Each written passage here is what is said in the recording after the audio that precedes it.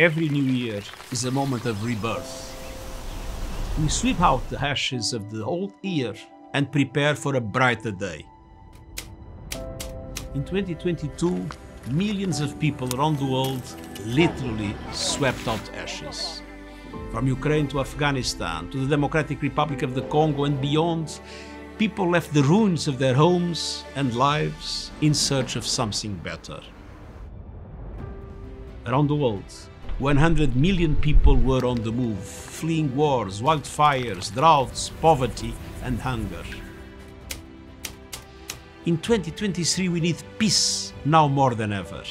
Peace with one another, through dialogue to end conflict.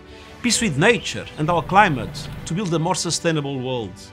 Peace in the home, so women and girls can live in dignity and safety. Peace on the streets and in our communities, with the full protection of all human rights. Peace in our places of worship, with respect for each other's beliefs. And peace online, free from hate speech and abuse. In 2023, let's put peace at the heart of our words and actions. Together, let's make 2023 a year when peace is restored to our lives, our homes, and our world.